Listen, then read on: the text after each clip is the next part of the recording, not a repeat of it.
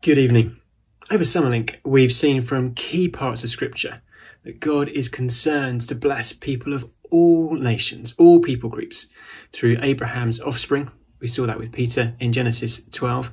We saw he'd bless through a king in Psalm 72, who rescues amidst judgment in Isaiah 62 and 63. And this great King Jesus had to explain his plan for his slow learners on Resurrection Sunday in Luke 24. That this has always been God's plan, that everyone across the world should hear of these blessings of forgiveness and peace offered by God through Jesus. We saw in Acts 15 that sometimes God's people tie the enjoyment of these blessings too tightly to a particular culture or way of doing things, rather than seeing these blessings are enjoyed in a truly multicultural, multi-ethnic, multi-everything kind of way, as people of all kinds of backgrounds are united in the risen King Jesus, as we saw with Mitch in Ephesians 3. And last week in Psalm 19, we were reminded that God has revealed himself through his world. What God has made is speech from God, the Creator. In Romans 1 terms, it shows us his divine power, his eternal power and divine nature. But we need more than this to know our Creator and enjoy his blessings, as Etienne showed us last week. And so we have his spoken word, through which he tells us about himself, through which he points to the Word made flesh, Jesus the Messiah, coming, dying and rising again, and sending out proclaimers of his forgiveness and blessings across the world to all kinds of people, even to us here. And we need this word written down in a language we can understand. Gareth and Catherine in Nigeria helped us see something more of this together, all that it involves. But we don't just need God's written word. We need speakers of the word as well, and partners of word speakers, which is our focus this week, and the basis for some of the questions that you've been looking at earlier, and where we've been heading all Summerlink, really. Let's turn to Romans 1 to see more of this under our first heading. Personally, be unashamed of gospel proclamation. Personally, be unashamed of gospel proclamation. Look down at chapter 1, verses 14 to 17, again with me. Paul writes, I'm under obligation, both to Greeks and to barbarians, both to wise and to foolish. So I'm eager to preach the gospel to you also who are in Rome. For I am not ashamed of the gospel, for it is the power of God for salvation to everyone who believes, to the Jew first and also to the Greek. For in it the righteousness of God is revealed, from faith for faith. As it's written, the righteous shall live by faith. Paul says he's under obligation to preach the gospel to all kinds of people, Greeks and barbarians, that is, Greeks and non-Greek speakers, to the wise and to the foolish. And from Acts, we see Paul doing this around the Eastern Mediterranean, in Damascus, Antioch, Lystra, Philippi, Athens, Corinth, and Ephesus, from his conversion in Acts 9 onwards. And Paul's Acts context helps us as we think about Romans, as we touched on in the last few weeks, looking at Acts 15 and what happened in Ephesus as well. Paul is probably writing this letter to the Romans from Corinth in around Acts 20, with all that's going on there in the background. That's going on in his mind as he puts pen to paper to these Roman Christians. But why does he do all this preaching? Well, because he's unashamed of the gospel, he says in verse 16, doesn't he? Look down at it. Why so? Because it's the power of God to save everyone who believes, Jew and Gentile, slave and free, rich and poor, young and old, male and female, wise and foolish. That was Jesus' commission to him back in Acts chapter 9. He's under obligation to this King, Jesus, because he's received and benefited from this good news himself. Paul has gone round the Eastern Mediterranean, talking to people about God's momentous news that a new King, Jesus the Messiah, not Caesar, is in town. This King was promised long ago and fulfills God's promises, as we see in chapter 1, verses 1 to 6. And just as Jesus himself said in Luke 24, back in our first week of Summerlink, which, just as an aside, also helps us refute the idea that Paul made up Christianity. which pops up now and again in everyday thinking of atheist Muslim people and others. Paul and Jesus agree, and with the previous prophets that came before, they were all leading up to Jesus, as Paul says. And this King Jesus will return to judge. Paul has told his hearers that in Athens, in Acts 17, just like Isaiah promised, as we saw with Tom, as we saw a couple of weeks ago. But Jesus now gives people the opportunity to be safe on Judgment Day, which Paul told the Philippian jailer in Acts 16. Paul is unashamed of his king and this momentous news. It's the power to save all kinds of people, from philosophers in Athens to a jailer in Philippi. I don't know the kind of things that you talked about on your tables about what hinders you from speaking about King Jesus and this good news. But one for me is that it doesn't seem particularly powerful or wise. Much of my time is around Sylheti Muslim people in Tower Hamlets. There are around 80,000 there. And they don't seem to be being saved. And they usually think the idea of God's son dying for sin is pretty foolish. First, God can't have a son. Second, God can't die. And third, someone can't pay for someone else's sins. And so talking about Jesus with them, and with anyone else, to be honest, makes me feel stupid. Not least if people don't do a Philippian jailer and say, "Good sir, what must I do to be saved?" Talking about Jesus feels foolish and powerless, embarrassing, shameful even. But I need to remember it's wise and powerful for those who believe. It's the power of salvation for everyone who believes, not for everyone regardless of what they think. Just like Paul said in 1 Corinthians chapter 1, verse 22 onwards, echoing verses 14 and 15 here in chapter 1 of Romans. While Greeks demand wisdom, wise words, Jews wanted powerful signs, miracles. But Paul preached King Jesus crucified, which was a stumbling block to both Jews and Greeks. But it's actually the power and wisdom of God. And so he didn't worry what people thought about it, and nor should I. And whether or not it has a powerful impact in people's lives, I should still talk about Jesus because he's worth it. Later on in Romans, Paul is clear the gospel doesn't save everyone. Not every Jew is part of God's people, and not every Gentile is drawn into God's people. He shows us that in chapters 9 to 11 of Romans. But he concludes that section by saying everything is for God's glory. Whether salvation or judgment, creation or covenant, all are to show how great God is. Indeed, one big theme of the Bible could be said to be God's glory in salvation through judgment. As many of you have seen in the Bible overview, small group studies over the last year. And as we saw in Isaiah too, a couple of weeks ago. And this desire for God's glory, God's greatness, God's godness to be known, his character, drives Paul on, as it did in Athens, in Acts 17, for example, where Paul was moved by the idols there to have a righteous indignation that what was rightfully God's worship was being given elsewhere to idols. And in some sense, Paul is an example to us in this. He says that again in Corinthians, in 1 Corinthians 11, verse 1, that he's an example to believers. They should copy him as he copies Christ in giving his all so that some might be saved, Jews and Greeks. Which all helps us understand what's going on in Paul's mind as he writes Romans here. Again, probably from Corinth in Acts 20. And after he spent some time in Athens amongst the idols. So like Paul, we too should have a similar lack of shame and feel a similar kind of obligation. But before we look in more detail about this, we need to back up just a few steps. Why do we need this gospel, this momentous news at all? In Psalm 19, we saw that we need God's word to reveal his character. Creation alone can't do this. But worse than this, creation tells us things about God that we try to suppress, to put down in our hearts, and it makes us worthy of judgment. That's what the rest of Romans 1 tells us. And we should be on the other side of the handout if you're not there already, just to follow along. We're not going to look at it in detail, but you can go to the small group studies in Romans in the autumn to find out more.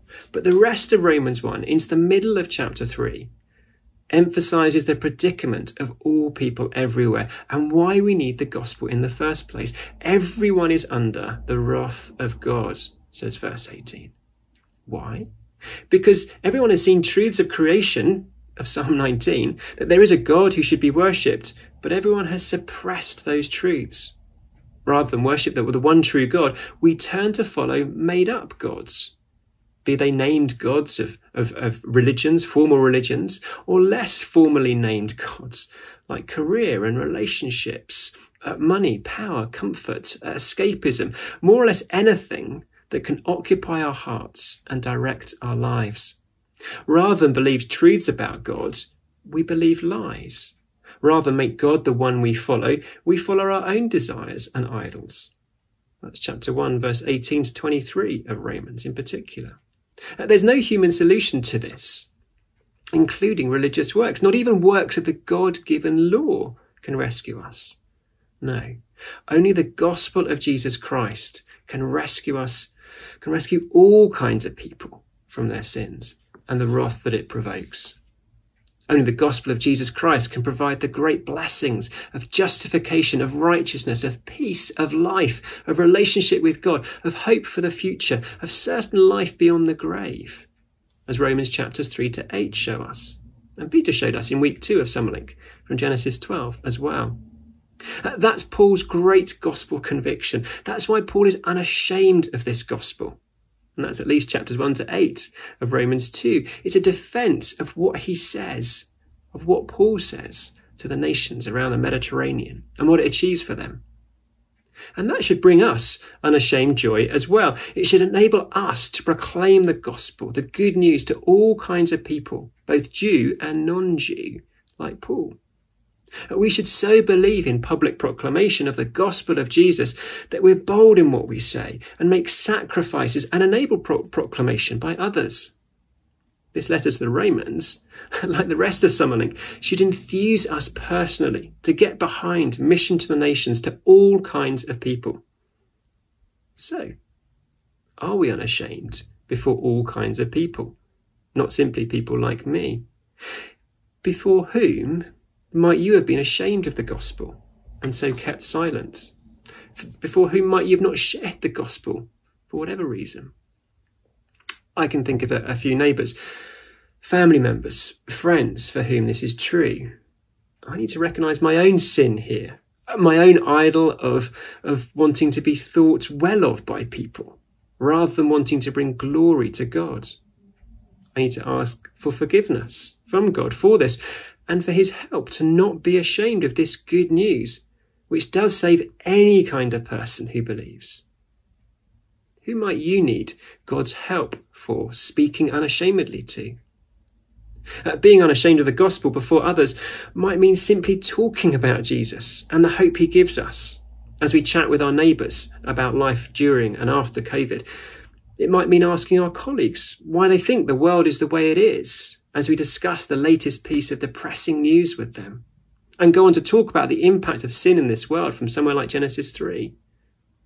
It might mean thinking about people around you you've never spoken to about anything, let alone Jesus' power to save, and praying for opportunities to speak with them. It might mean joining a walk-up evangelism group with others from here who go into the squares around the city to talk about Jesus with passers-by. It might mean finishing any of those conversations with, would you like to know more about these things? And maybe read through some of the Bible with me. And maybe look at some of Jesus' teaching in his parables or his powerful miracles that give a hint of what heaven is like, a place of no sin and no sickness and no death. Those are small ways we could be unashamed. And a bit later, Joelle from Cambodia and Becky, also from London, will give us some examples of this kind of thing as well. And this is what Paul ultimately wants the Romans to do, to be unashamed of the gospel. But not just personally, but also corporately, interdependently, in partnership with others. And that's our second heading. Corporately be partners in gospel proclamation. Corporately be partners in gospel proclamation. Paul writes to these Roman followers of Jesus, of King Jesus, in the hope of eventually meeting them and being encouraged by them and encouraging them too. He says this in chapter 1, verses 7 to 13, which you looked at earlier. He wants to meet them. He writes in verse 12. But that's not all. Let's turn to chapter 15, to the end of the letter, which you should have spent some time on as well in groups earlier.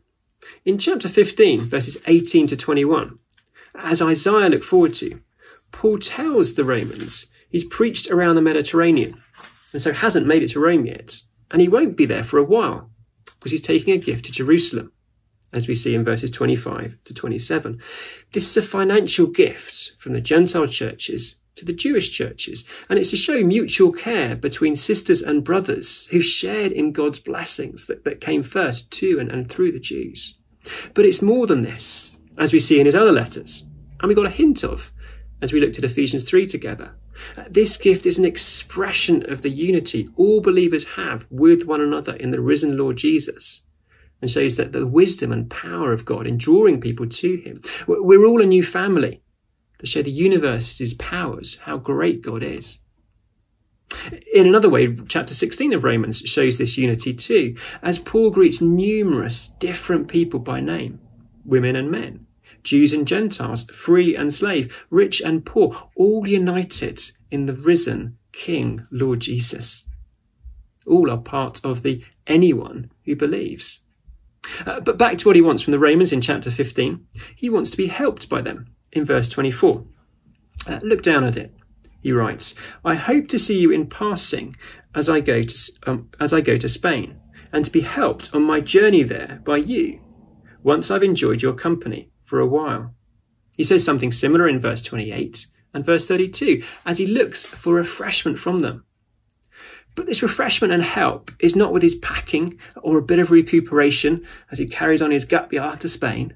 No, he's writing this and the whole letter because he wants these Roman sisters and brothers to be fully on board on mission to the nations, to help him preach where Christ is not yet known, which is his ambition in verse 20. Look down at that. And thus I make it my ambition to preach the gospel, not where Christ has already been named. He wants these ordinary Roman Christians, rich and poor, slave and free, Jew and Gentile, woman and men, to share his obligation to the wise and to the foolish, so that people might be saved. Unlike some of Paul's other letters, there doesn't seem to be anything explicitly wrong with the church in Rome. He's not writing to correct them on particular points. No, rather, Paul is at a pivotal moment. He tells them and us in 15 verse 19, he's preached all the way around the east, and now he wants to head west after a trip back to Jerusalem HQ. He's embarking on the next great phase of the promised gospel going out to the nations via Rome, to the ends of the earth, to Spain. And he's asking these Romans to be partners in taking the gospel to Spain, where people there are under the wrath of God. Romans is full of fantastic theology. It has a lot to say about a lot of things, but neither the Romans then nor us now can say we've understood Romans properly if we don't see Paul's big aim, and in some sense join him in it. He wants his readers to be partners in gospel proclamation where Christ is not yet known. Do we understand Romans enough to have a similar ambition and concern for partnership? One US-based mission agency, which helps send and support Christians live amongst Muslim people groups, used to have this as its strapline: be the first. As in, be the first person to tell this particular Muslim people group the good news, the momentous news that can bring them salvation through Jesus for anyone who believes. I winced a little at be the first for various reasons. I think mostly because I'm British, not American. But in some sense, it's not a bad ambition, is it? If it's for God's glory and not your own. The British missionary to China in the 19th century, Hudson Taylor, feeling the burden of many millions of people in China living and dying without hearing about Jesus, is quoted as saying, aged 5, "When I'm a man, I mean to be a missionary and go to China." And then as a young man, he said, "I feel I cannot go on living unless I do something for China." And then later in life, as a veteran missionary to China, "If I had 1,000 lives, I'd give them all for China." All where Christ was not yet known. Another mission agency in the UK this time has as its strapline, making disciples where Christ is least known. They're convinced that no one should live and die without hearing this momentous news that can bring salvation to anyone who believes. And Christ is not well known in our cities here, where there are many different people groups, as well as in rural Cambodia, where our mission partner Joel is, who we'll be hearing from later. How might they all hear about Jesus? Now, we can't literally partner with the Apostle Paul or Hudson Taylor from centuries ago, but we can with one another, in small groups, in our congregations across St. Helens, in prayer, in morale and in money, in this country and beyond, and bring God glory together by together unashamedly speaking of Jesus where he's not known. How might you do that with other believers here? Who could you join with to better reach people around you? Well, chat with others about it and pray with them together. As a church, we support other churches around England trying to make disciples where Christ is not yet known. And we send and support people to other parts of the world too. We can partner with them through the church and mission partner prayer diaries. Being unashamed of the gospel isn't just a personal thing, it's a corporate thing too. When it comes to our mission partners or regional partners, we can't personally know them all, but we can still pray for them, as Paul asked for prayer from these Roman brothers and sisters he's never met. The different prayer diaries on the information board can help us with this. And partnering can also involve caring for people we're linked with, helping them on their way to Spain or wherever they're heading, giving financially, as well as actually physically joining in with their ministry and maybe suffering with them too. Is this something you can do with maybe one or two mission partners or regional partners? Maybe those you've seen at Summerlink and been particularly touched by. Or maybe those your small group evening are linked with come the autumn. Or maybe come to hear more about God's concern for the Japanese people through our mission partner Roseanne. She's having a Saturday morning about this in a couple of Saturdays' time. How can we partner with her? So have a think and a pray about this. Not just how personally you can be unashamed of the gospel before others, but how you can corporately partner with other people beyond St. Helens so that some might believe and God might be glorified. Before we hear from Joel and Becky about being unashamed and partnering among different people groups, please turn to those discussion questions at the end of your sheet for a few minutes.